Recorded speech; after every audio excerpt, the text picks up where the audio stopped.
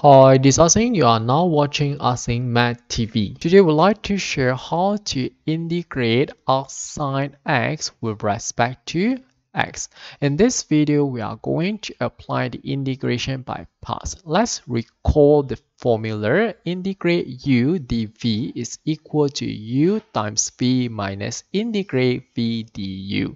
We can let u be equal to arcsine x and integrate dv be equal to integrate dx. Differentiate u with respect to x, we obtain 1 over square root of 1 minus x squared dx.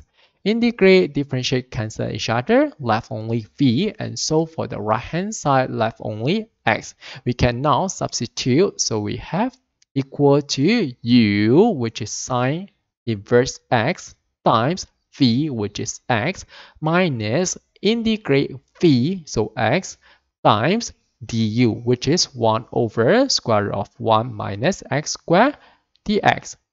For the second part, I'm going to apply integration by substitution. So we can let y be equal to 1 minus x squared. Differentiate y with respect to x, we obtain differentiate 1 is equal to 0, differentiate negative x squared is equal to minus 2x.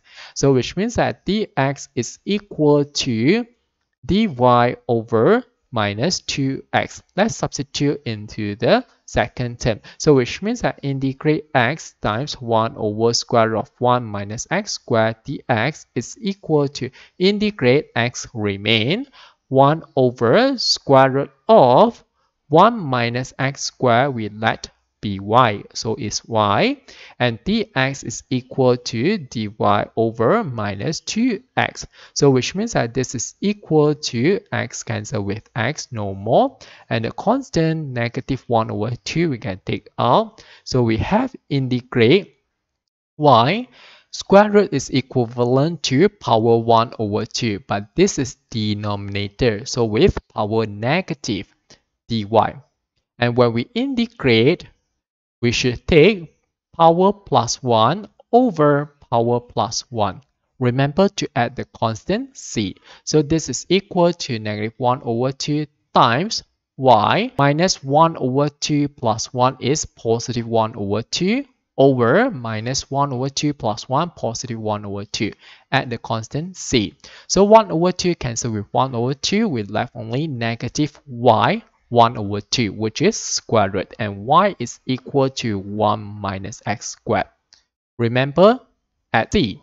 So which means that we have integrate arcsine x dx is equal to remain x times sine inverse x minus negative. So negative becomes positive. Square root of 1 minus x squared. Add the constant c, and hence we done.